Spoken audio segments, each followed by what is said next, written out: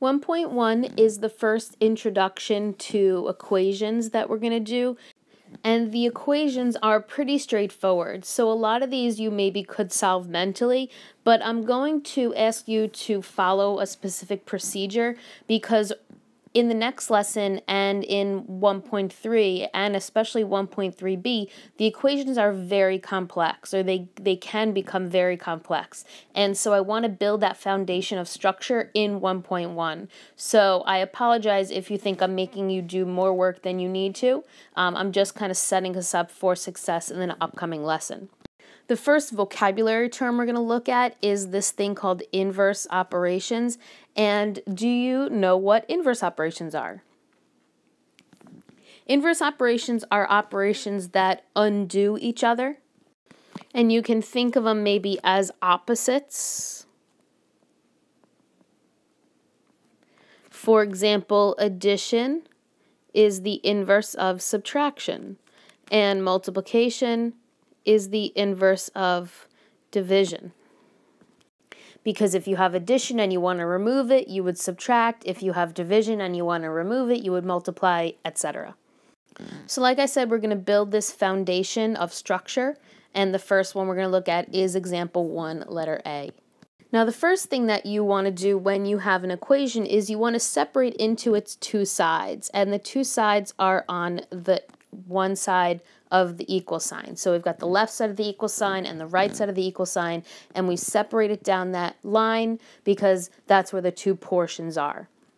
And if something's equal, that means that the left side is the same as the right side. So in order for it to stay equal, we have to keep it balanced by doing things to both sides equaling. So you say to yourself, what operation do I have? And the operation that you have right here is subtraction. So what is the inverse of subtraction? What do you have to do to remove the subtraction? You would use addition. So I'm going to add 7 to both sides. And that will eliminate the 7 on the left. So all I have is x. And then negative 6 plus 7 is 1. So my solution here is 1. Now, when you have an equation, you have an instant answer key, and the way that you have the instant answer key is by checking. So you want to rewrite the equation, but instead of x, we can put what we think x is. So I'll write 1 minus 7 equals negative 6. So you do the math over here and you say, what is 1 minus 7? And 1 minus 7 is negative 6. So you show that you got the same thing on both sides of the equation. And you put a little check mark or a smiley face or whatever you want to do to show that you got the same thing on both sides. All right, if you want to try example B on your own, go for it, pause the video, try it on your own. If not, follow along with me. The first thing I'm going to do is draw a line down the equal sign so I know where I'm going to do my inverse operations. And I say to myself, what operation do I have? I have addition. What's the inverse of addition?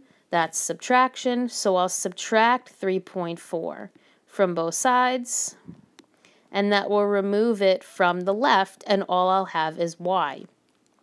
0.5 minus 3.4, feel free to get your calculator out. That pause is me waiting for you to get your calculator. 0.5 minus 3.4 is negative 2.9. So we definitely want to check to make sure we got it right. So the first thing that I'll do is I'll write the equation, but I know what y is. So I'm going to write negative 2.9 plus 3.4 equals 0.5. Now, don't be a check faker. Actually type this in your calculator. I'm typing in my calculator right now. Negative 2.9 plus 3.4, I'm confirming that I get 0.5, and I do. So I show my reader, the left side gave me 0.5. I got 0.5 when I did this, and the right side is 0.5, so that checks. Now, in the next example, you might freak out because you see the pi symbol, but I don't want you to, because I want you to think of it like a pie. So visualize pies in your head, whether it's an apple pie or a cherry pie or a Oreo pie, whatever kind of pie you want. So here we go. Same steps, right? Regardless of what sort of symbols you see in the question, the steps are still the same. Draw a line down the equal sign, and you say to yourself, what operation do I have? I have addition, so I will do subtraction. Now the question is, what are you subtracting?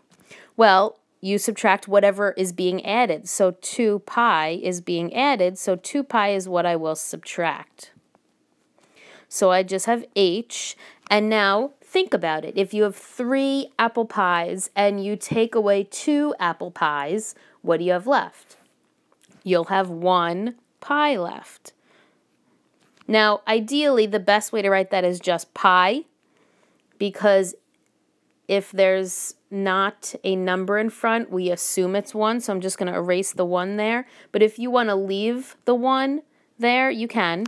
But I'd like you to get in the habit of not doing that. So let's check it.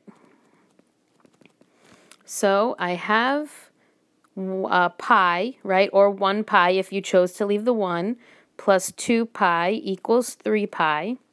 So if I have 1 pi and my friend brings 2 pies, how many pies do we have? We have 3 pies. So you get 3 pi on each side. So see, this crazy symbol didn't really make a difference. All right, let's look at letter D. Now, you're going to freak out even more, hopefully not, because you have a pi and an x, and it looks very bizarre, maybe something you've never seen before. But again, you say to yourself, after you draw the line, what operation do I have? Now, the operation you have here is you have a number, right? Pi is a number. Even though it's a symbol, it still represents a number. You have a number touching a letter. And anytime you have a number touching a letter, a number next to a letter, we call it a coefficient.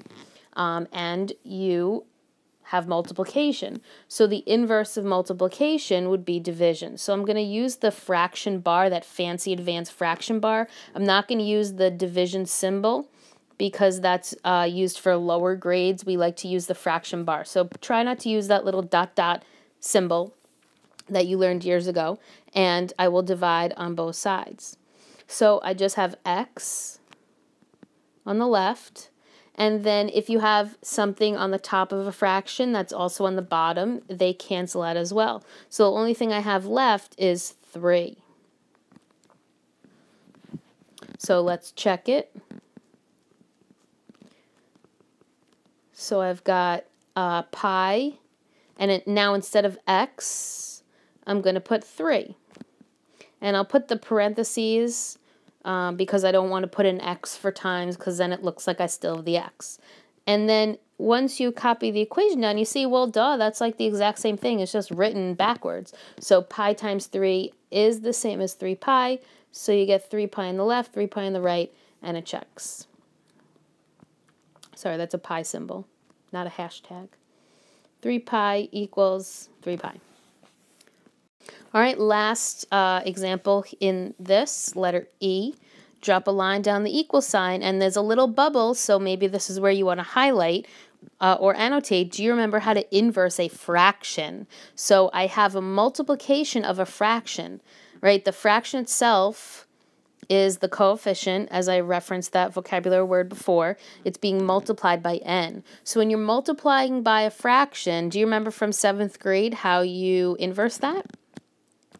Well, hopefully you're saying multiply by the reciprocal. So you might want to annotate that if you didn't know. So the reciprocal of -3/4 is -4/3. And if you don't know what a reciprocal is, you might want to write that down. You might want to look it up, or you might want to ask in class the next day.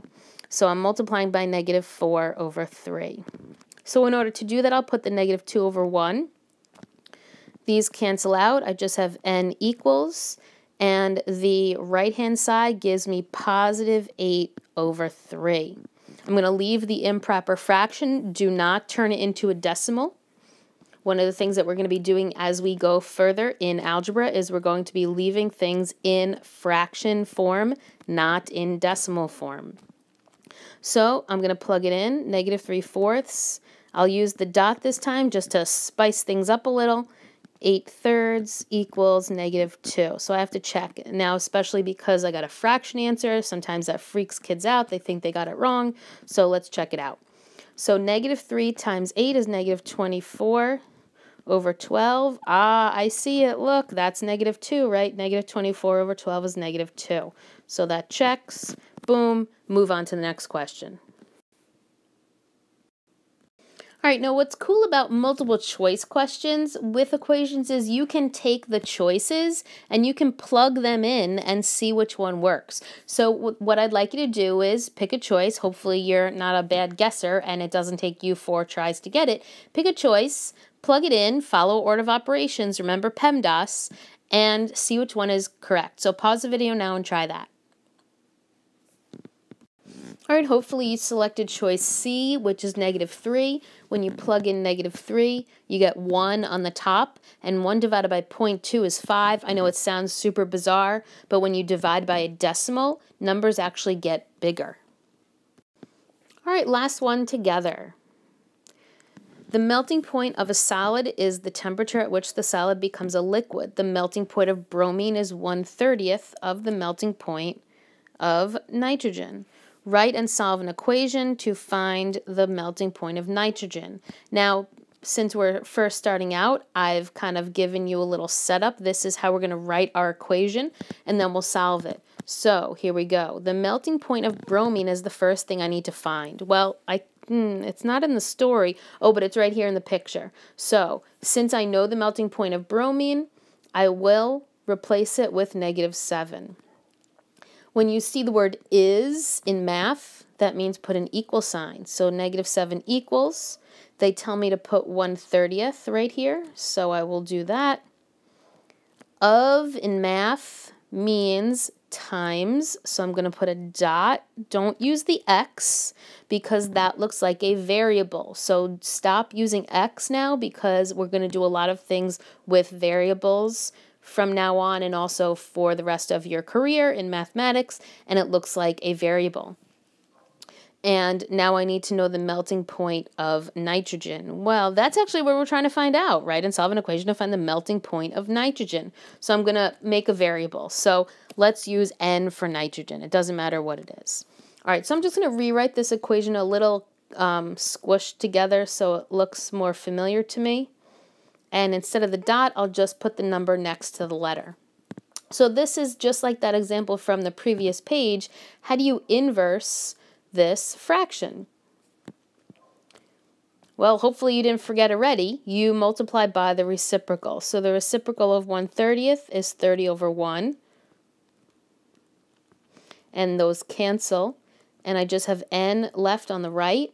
And if I put the -7 over 1, that gives me -210 over 1, which is just -210. So the melting point of bromine is -210 degrees Celsius. All right, if you have any questions, write them down and ask me when you come to class.